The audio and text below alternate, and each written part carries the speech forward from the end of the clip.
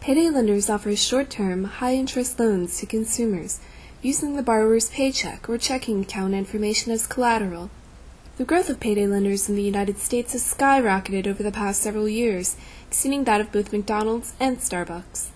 Opponents of the industry often accuse payday lenders of targeting vulnerable low-income or minority groups and trapping them in a cycle of debt, with what critics call exorbitant interest rates.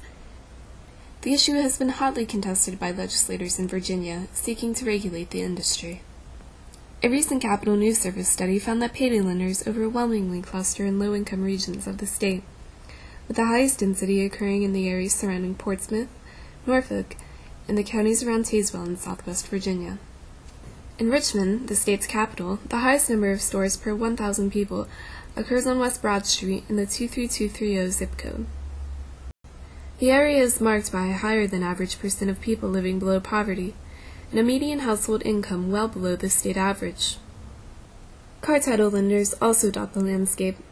The unregulated industry is emerging as the next target of civil activists and legislative opponents in the Virginia General Assembly.